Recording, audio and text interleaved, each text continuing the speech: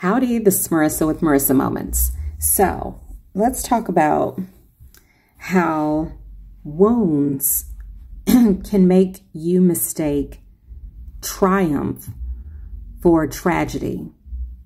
So here's the thing, right? I've mentioned how I've experienced many different things. Falling iceberg in the back of my head, having a hernia 13 centimeters wide, hemorrhaging 8 liters of blood. I don't know what else. There's been many other things. I just don't think about them, right?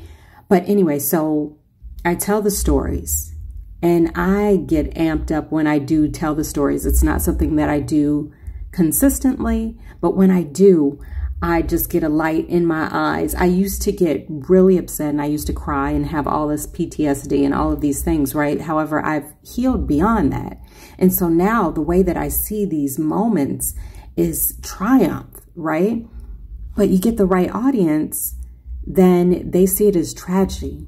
Oh my God, I can't believe that happened. I'm so sorry that happened. All of those things. Well, yet and still, although that might be true, like nobody wants to experience these things, you're missing the point. You're missing the bigger picture. It's about survival. It's not about, oh my God, how could that have ever happened? Because what's done is done, right? So we have the opportunity at that point to either discern whether we want to look at it as a triumph or a tragedy. And this is a great litmus test to discern and determine where you're at in terms of your healing. Because when you hear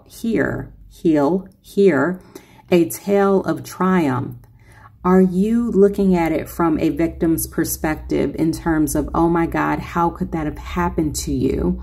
Or are you truly holding space and listening and recognizing the fact that this person, this unbelievable being that is sharing this moment with you has survived and conquered and overcome the hurdles that have been placed in front of them? So that's the assignment. How are we viewing these moments? What is our takeaway? Because if you reside yourself to sitting in that victim state, then that tells you exactly what you need to work on. Transmute those notions and understand that everything that happens does not have to be a tragedy. Find the purpose in the pain. Otherwise, it's just pain.